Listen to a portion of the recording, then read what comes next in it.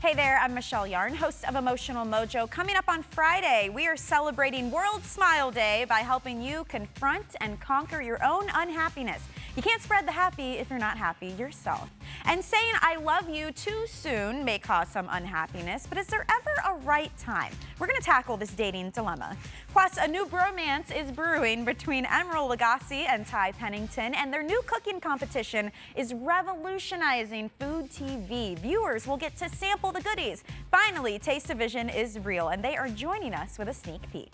You can join in on the conversations and get daily doses of motivation and inspiration by liking Emotional Mojo on Facebook. We'll see you Friday.